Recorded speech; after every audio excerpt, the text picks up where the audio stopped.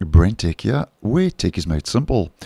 So we also get our Windows 11 Patch Tuesday updates rolling out for February. And in the first of two videos for Windows 11 for Patch Tuesday for this month, we are going to look at the update that rolled out for Windows 11 version 22H2, which was KB5022845, which was made available on the 14th of February. And as many of you may know, the Patch Tuesday updates are compulsory, mandatory, cumulative updates which will be downloaded and installed automatically onto your device. Now, once this update has been installed, if we just head over to WinVer quickly, about Windows 11 version 22H2, the OS build is now upgraded to 22621.1265 after that update has been, and this update has been applied.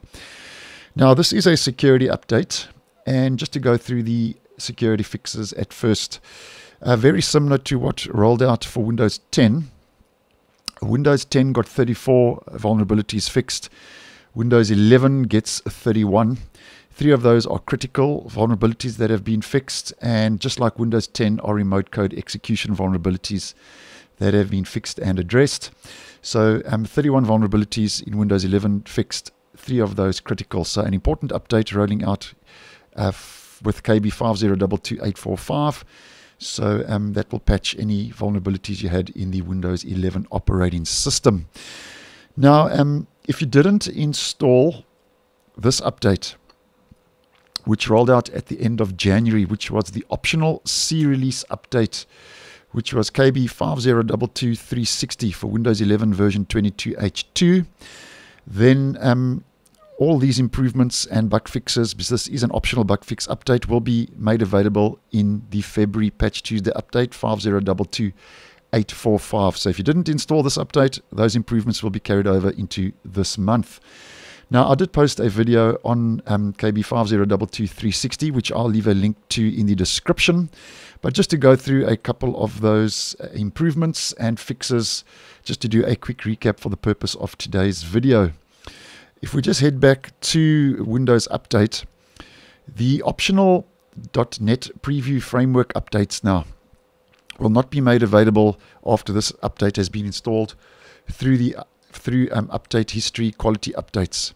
You will see those now found if we head to advanced options, optional updates. This is where you'll see the future preview.NET framework updates appear. They will not appear as quality updates, and then you will have the option to install those optional .NET framework updates, just giving you a little bit more choice as to if you want to install those optional .NET framework updates.